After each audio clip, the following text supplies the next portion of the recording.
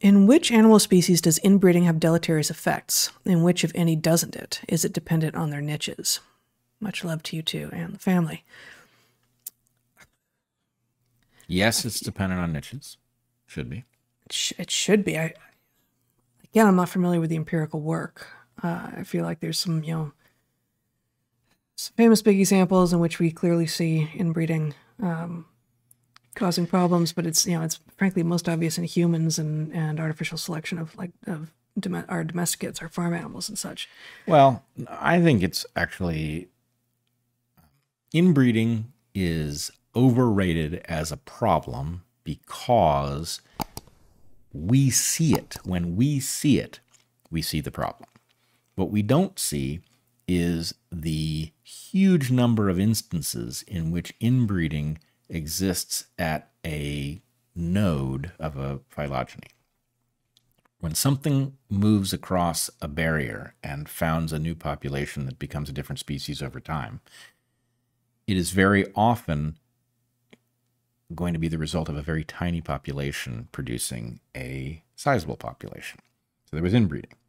And what people don't get is that if you take two populations that are separated and then you isolate, or if you take members from a population and you isolate them and you cause inbreeding, you will get an immediate decrease in fitness.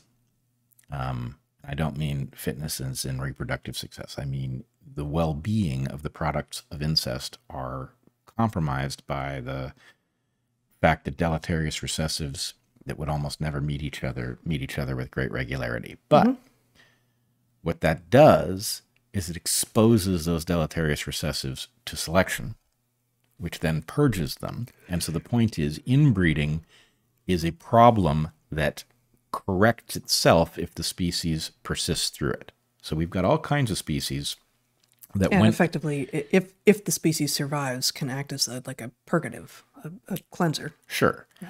So we've got things like sea otters, which were down to a population of less than 100 individuals that have now bounced back to a population of tens of thousands.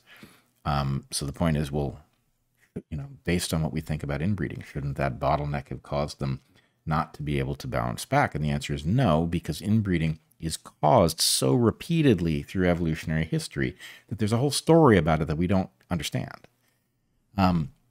So the reason I say that your point, is this somebody we know? It's Echo. Echo, of course it's Echo.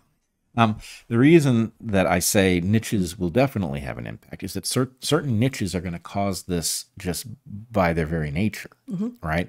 That the nature of dispersal, right, in some species is going to result in this never being an issue or almost never being an issue. And in other ones, something that finds itself, dispersing over a boundary and being a tiny population at first, that is going to happen routinely. And what you ought to find is that the inbreeding depression, the cost of inbreeding, is very low in population or in species in which this is regularly a source of a new population.